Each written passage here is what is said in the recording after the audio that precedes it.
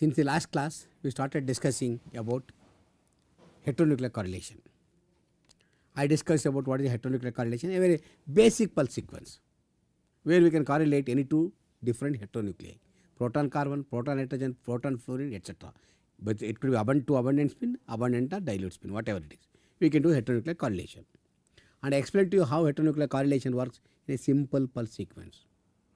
We apply for entering the proton pulse, bring the magnetization to x-axis, and then allow it to evolve for some time. After T1 period, do an inept so that you create an antiphase magnetization for the proton, antiphase coherence, and then simultaneously apply to 90% proton and carbon. The coherence jumps from proton to carbon and detect carbon. A very simple experiment to understand, but it also is very easy to interpret. I said heteronuclear correlation do not have diagonals and are not symmetric, because the chemical shift of different ranges are different. For different nuclei, they have different chemical shift ranges. So the two dimensions are entirely different, and there is no question of any symmetry or diagonal. Okay, that's these are the few advantages. And the interpretation is very simple. Sit on a peak in a Hsqc-Ii experiment. Go vertically up and horizontally. If this is the vertically, when you go up, if that is a proton axis, you get a chemical sheet of proton for that peak.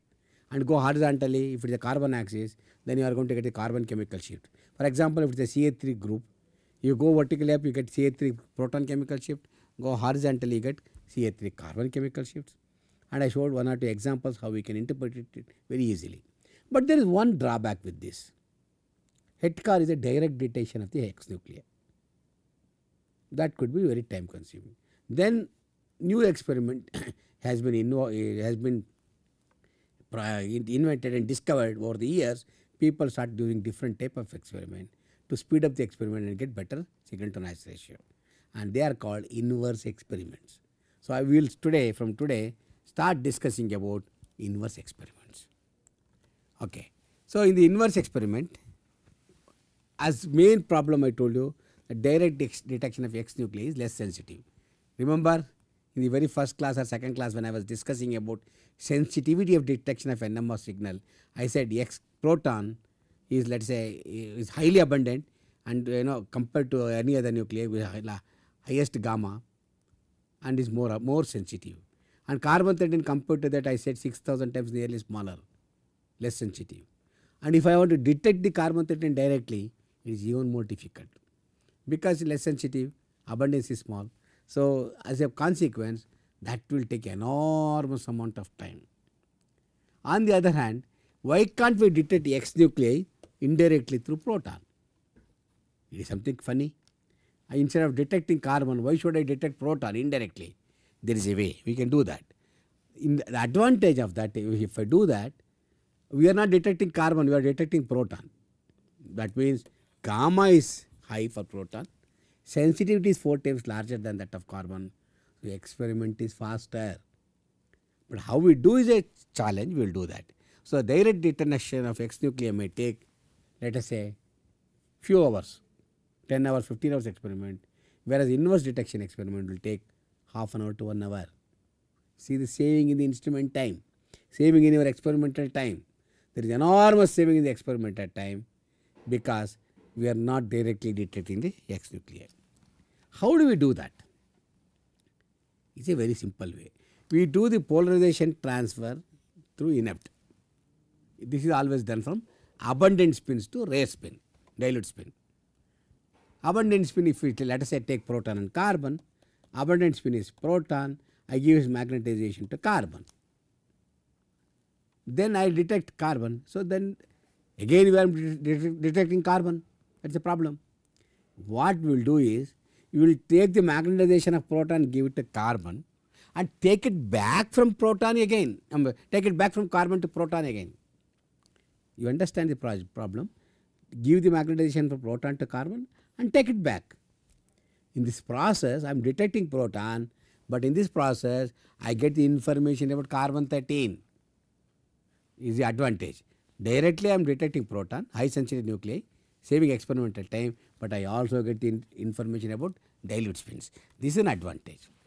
And of course, I can do the decoupling experiment and do the a coupled experiment, a decoupled Hsqc, inverse experiment, everything can be done. That's all well known. So in the inverse experiment, in the two-dimensional experiment, usually detection dimension is proton, because I am directly detecting proton. That is sensitive nuclei. If I detect carbon 13, then it is not sensitive. No, it is not inverse experiment. It is a direct detection. It is like HETCAR. That will take more time. So in the inverse experiment, detection dimension is always proton. That saves time. Okay. And we have number of experiments are there which have been designed.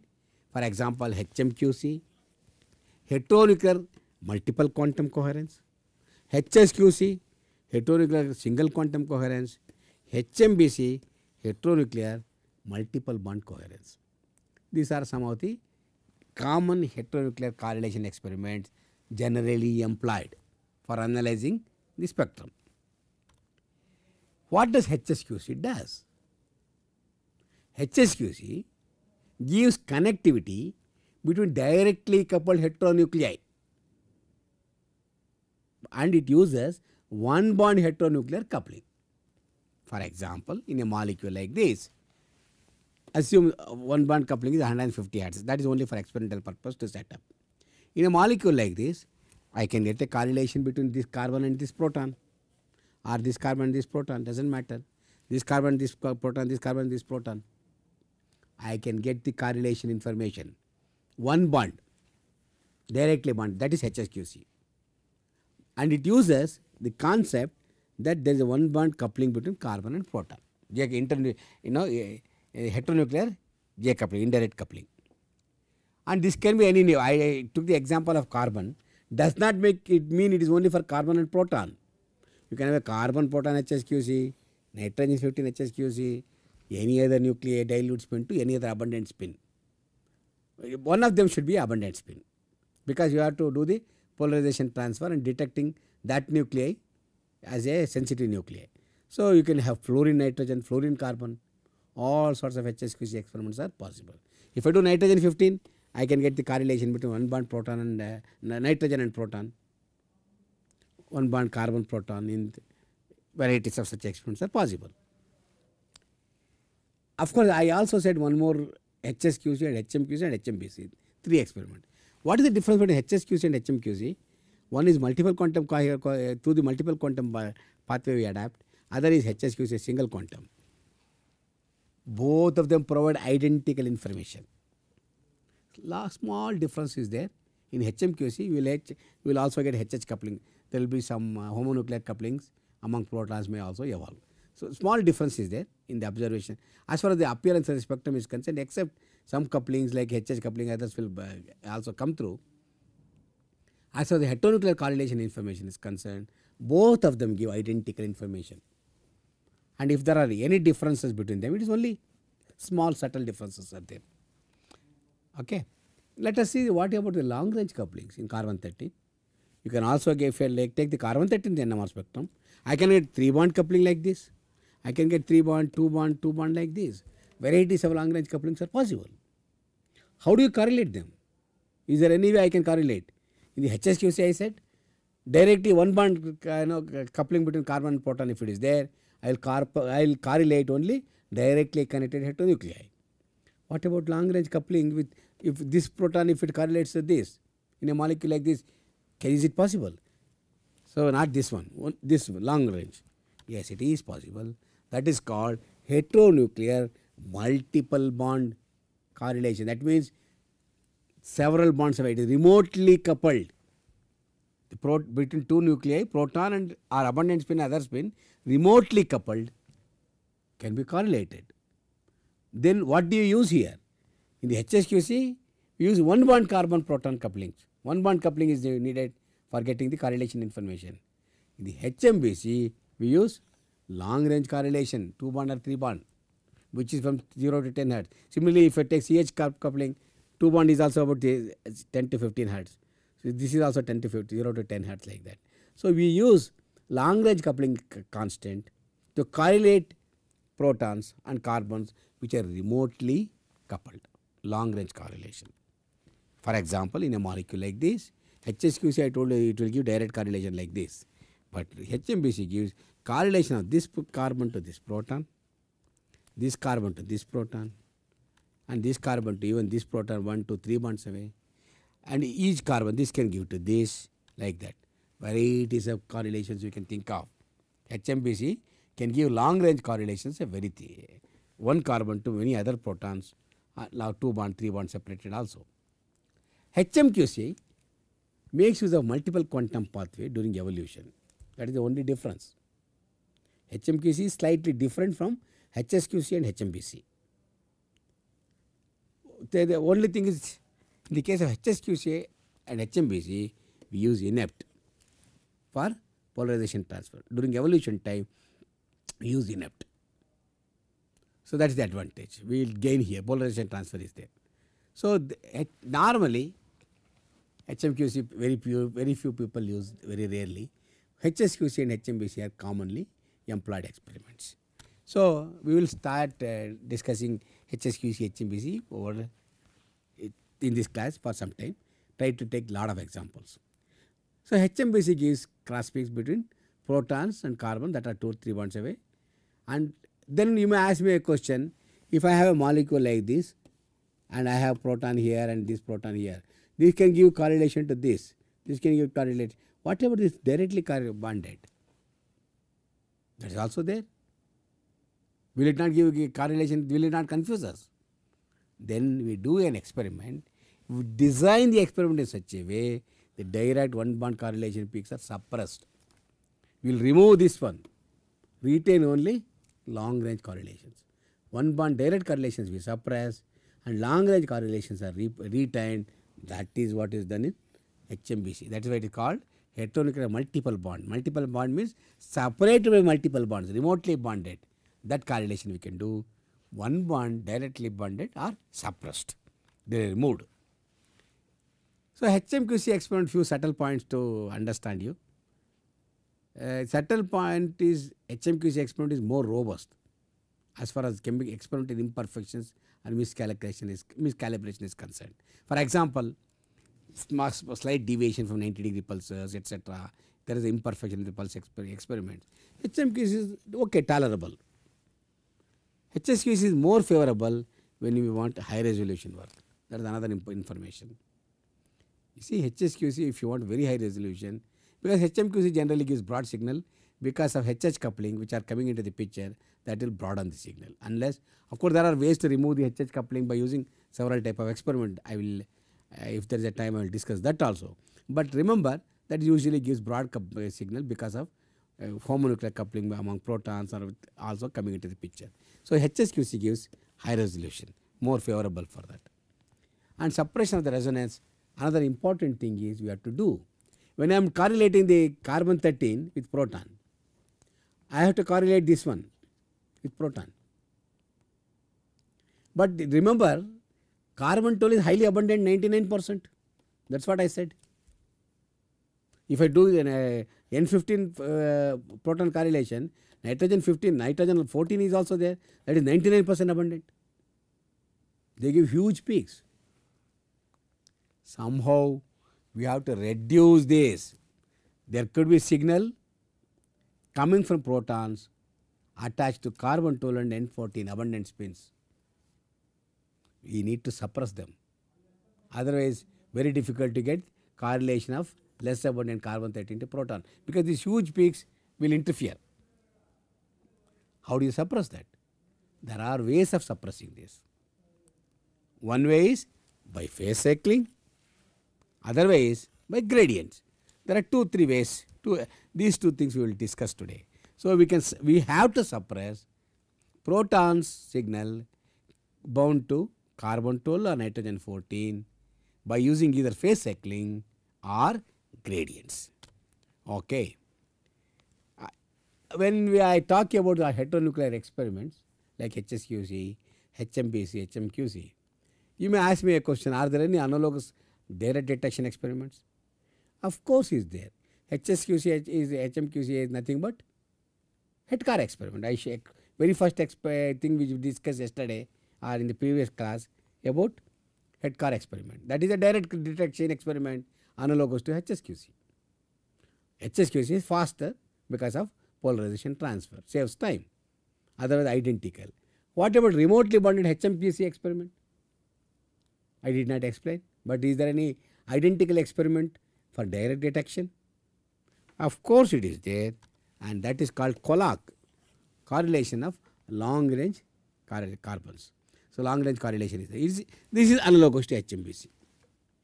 There are also direct experiments analogous to Hsqc experiment, inverse experiments, but direct experiment because nobody does these days. So, that is I am not discussing, but I will give you some information about coupled and decoupled carbon 13 Hsqc.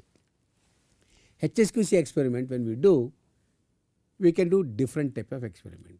This has been modified over years by various workers in the field. We can have a different type of experiment. We can get coupled Hsqc, we can do decoupled Hsqc, and decoupling in F1 dimension, coupling in F2 dimension, decoupling F2 dimension, coupling in F1 dimension, or decoupling in both the dimensions. Varieties of experiments are possible. We will discuss what is coupled and decoupled carbon 13 proton Hsqc. Okay. I can do 1H decoupling in the T1, which removes multiplicity in the F1 dimension. I can do carbon 13 decoupling in the T2, again it removes multiplicity. Either way I can do, individually, or I can do both, or I can do nothing and get the coupling information in both the dimensions. Everything is possible. We will understand that what is that experiment by taking a simple bond, CH bond. A simple, assume hypothetical case, we have carbon 13 and proton. Take for example CHCl3. In CHCl3, we have carbon and proton directly bonded. Forget about Cl3. This is a CH bond I have written. What are the types of experiment we can do Hsqc? I will show here. I will take the 1H spectrum of that first. What do you get? We all know if I take CHCl3, 1H spectrum gives a single peak, this one. This is from 99% of the molecule coming because of carbon 12 attached to proton. That is carbon 12 is NMR inactive, but only proton we are detecting, no coupling. What about 1% of the molecule which has got carbon 13? That is here, carbon 13 coupled to proton. One molecule is there, 1%. That will become a doublet because of coupling with proton, and that is what the peaks we are getting here. They are, I told you already, they are called satellites. So, if I take the proton spectrum of the CHCl3 molecule, we get one peak for C12H attached proton and two satellite peaks for carbon 13 attached protons. So, that is how it is. We go to the next one. If I detect carbon 13, of course, this directly gives you one bond J proton carbon coupling. What about carbon detection? It will give only a doublet. As I said, when I am detecting the dilute spin, the question of satellites does not arise. I am directly detecting carbon 13.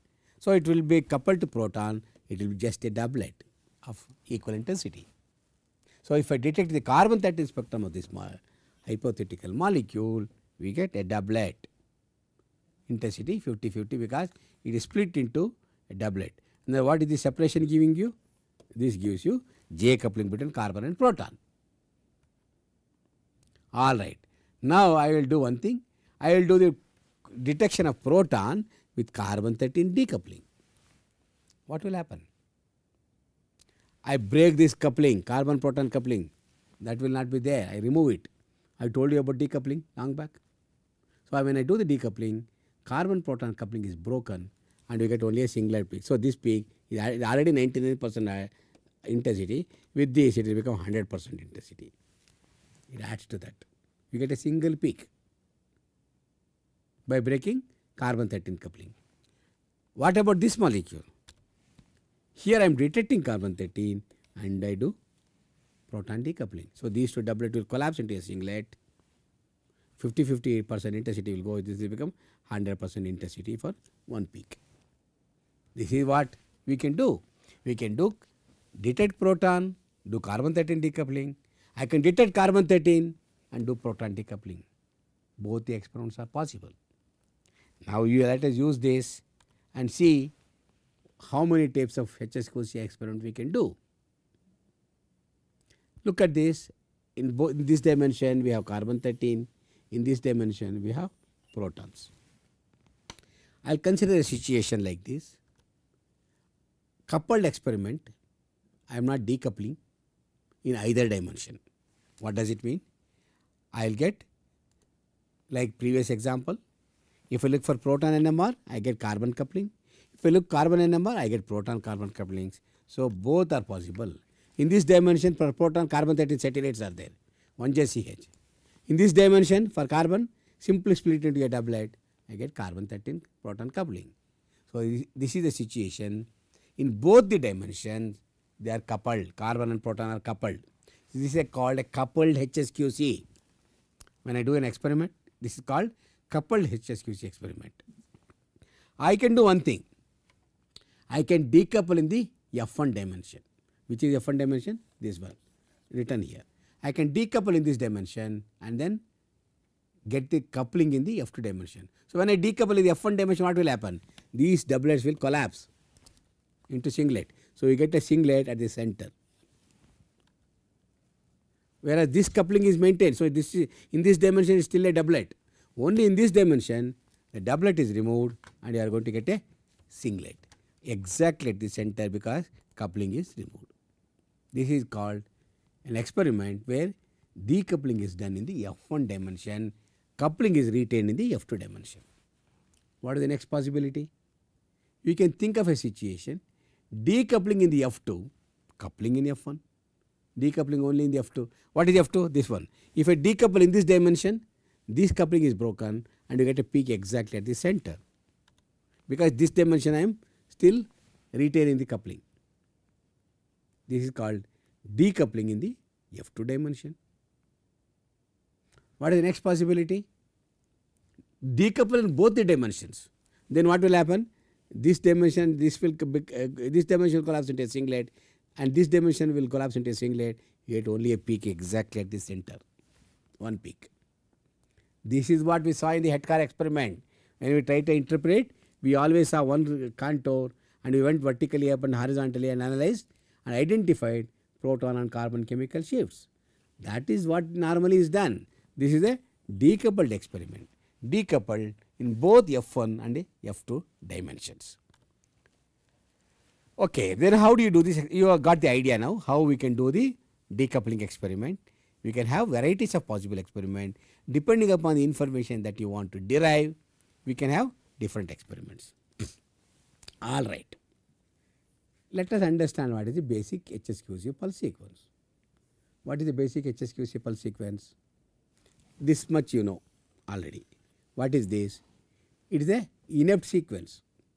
We have seen that already. We understood 90 on the proton with 2 delays which we have to manipulate with respect to JCH and simultaneous 180 on this and then simultaneous 90 on this to transfer the coherence from proton to carbon and detect. That is what we saw that. That is an inept experiment where there is a polarization transfer takes place. That is called inept. And then in the heteronuclear spin echo, I told you, if you apply 90% on only one of them, what will happen? You can break the coupling because that J coupling will refocus. That is what I said. Applying a 180 pulse in one of the channel in the heteronuclear experiment means you are breaking the coupling. You are doing decoupling, pulse decoupling you are doing. Then afterwards what happened? This is exactly reversed here. See, same thing. We came like this. Now we are going backwards. What do you call this one?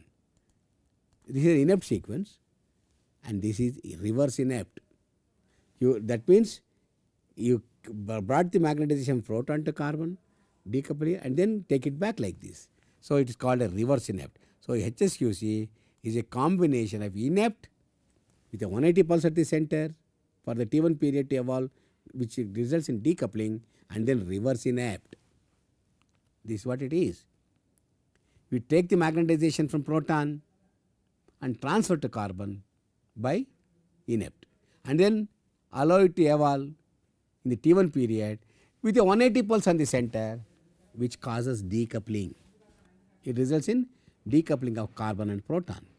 And then take it back to proton and then start collecting the signal here. While collecting that signal, you are doing decoupling.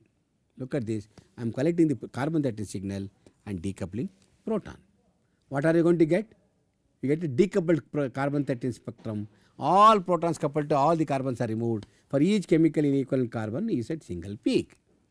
But in the process, what has happened? You have taken the magnetization of proton to carbon, decoupled here in the T1 dimension, and then take it back. Here you are decoupling. So T1 dimension also you are decoupling, T2 dimension also you are decoupling. That means, like what I showed you in the previous that 4 possibilities, you are getting the last one. You get only one peak at the center. Both the dimension coupling is broken. And this is what the basic Hsqc pulse sequence does. Of course, don't worry about this thing. This has been discussed in the previous class. And then basic, we use a 2 pulse sequence. Why? I told you we have to suppress the carbon peak, proton peak coming because of attached to carbon 12. That is important thing. We have to suppress that. So what we do is we use what is called a phase cycle. Phase cycling I did not discuss in this course extensively. But remember in one of the previous classes of my advanced course, I discussed about phase cycling. I discussed various things about field, pulse field gradient, etc. to select a certain coherent pathway. That's what phase cycling does. But anyway, without going into the details, remember how we do it. We do first 90-degree pulse experiment and then we invert the receiver accordingly, and the second experiment we do with 90 minus x and then subtract take the difference between the two. This is what we do. In both Hsqc and HMPC experiment, what happens? The mechanism of polarization transfer is identical. Doesn't matter. So this is what it happens. Transfer magnetization from proton to carbon. This is identical for HMPC also. Proton to carbon, allow it to spin the evolve, then do the decoupling whatever you want in the T1 period, and then reverse inept, take the polarization from carbon to back to proton, start detecting the X nuclei while doing proton. See, we are detecting proton. That is an advantage. Look at it. The sensitivity of the detection here, you are detecting proton and decoupling carbon 13. That's important thing. So this is what it is. So when another important point I wanted to tell you is when the Hsqc is recorded, all protons induce a signal, whether it is carbon 12 or carbon 13. System does not distinguish and the instrument does not distinguish. You are going to get the signal from both these things. All protons will give a signal. The unwanted resonance is 99%. That if you suppress, you can efficiently detect the correlation of carbon 13. That is what I said. So interference of the C12 and N14 peaks have to be suppressed. This is where I said basic 2 pulse sequence, 90 pulse experiment associated with inversion, and then co-addition of the data will suppress the signal corresponding to abundant proton coming from attached to carbon 12, abundant spin. How do you do this?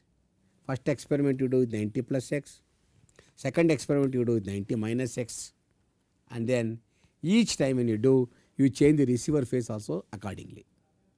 Afterwards, do the co-addition of the data.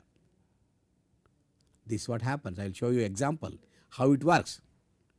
Take an experiment 1 where I am doing an experiment with carbon 13 plus with the first pulse on carbon 13 is plus x. I get a signal like this. This is major thing coming, carbon 12 attached proton, and I am interested in this satellite peaks. Huge peak is coming and then that will suppress this signal because the major component is coming from the abundant spin, C12 attached to proton. That is one thing. That is one experiment I will do with first pulse plus x. What I will do another experiment where first carbon 13 pulse is minus x. What happens in that case? Carbon 13 satellites get inverted like this. How it works, everything is a different question. See, in the another experiment, I do the phase cycling with a, here is a plus X pulse, here is a minus X pulse, C12 signal remains same, C13 signal is inverted.